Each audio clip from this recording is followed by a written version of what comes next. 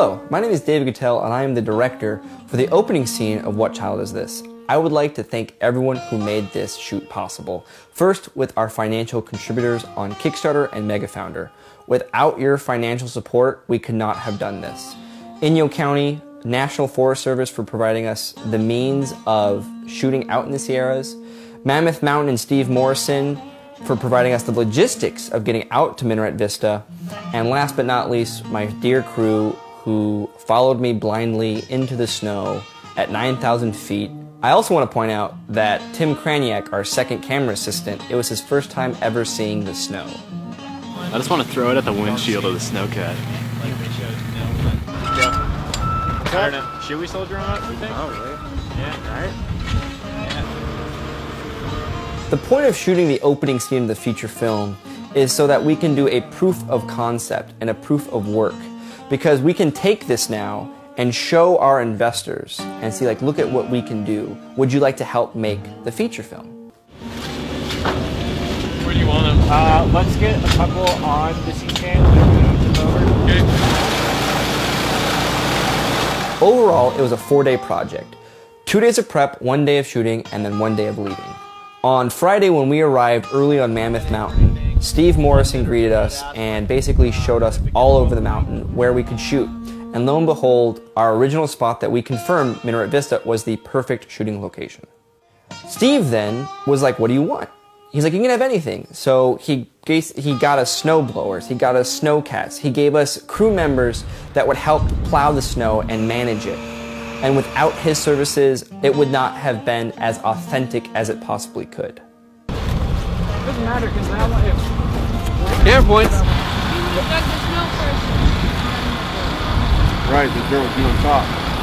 It would be layered. It would be like snow, and then like the dirt would be coming up. Here, let's just dump it up. Taylor Nicholson probably had the most fun out of everyone because she got to tell Steve Morrison and his gang where to put the snow and where we needed it. Because that was the hardest part for us. How do we create a snowy environment on a 45-degree and sunny weather day? It was honestly a miracle. And then Kyle would like the fans pointed directly at camera. Got that cutter in? Thank you. Throw the snow as high as possible. High as possible. Kyle Kleebe's select choice of lenses create that compact image because we're able to compress the image and layer the snow out to make it look like there is a greater storm happening. And that's that's movie magic. What also helped with the authenticity of the film is Peter Shirako's wardrobe and props. Without his support for this film, it would not be what it looks like now. My actors and I, we immediately started blocking out the scene. Curtis Anton and the crew, Chad Corahan and Joseph Horn, they started organizing all the equipment and preparing it for tomorrow's shoot. You want to come with me so you can kind of see what you have to do? You want to give Chad these layouts? Sir?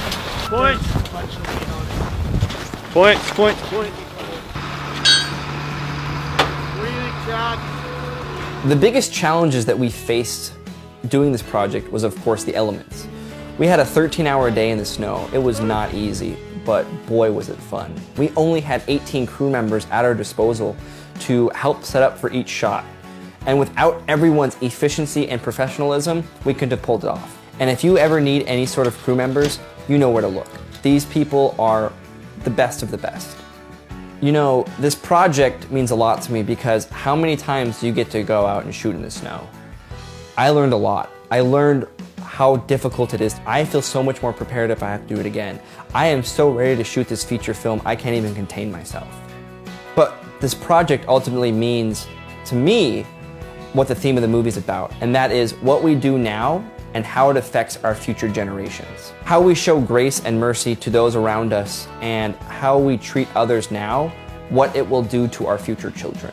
And I think that's a very important message that people need to learn. I would also really like to thank Curtis Anton for 1, writing the feature film, and 2, producing this opening scene of the feature film.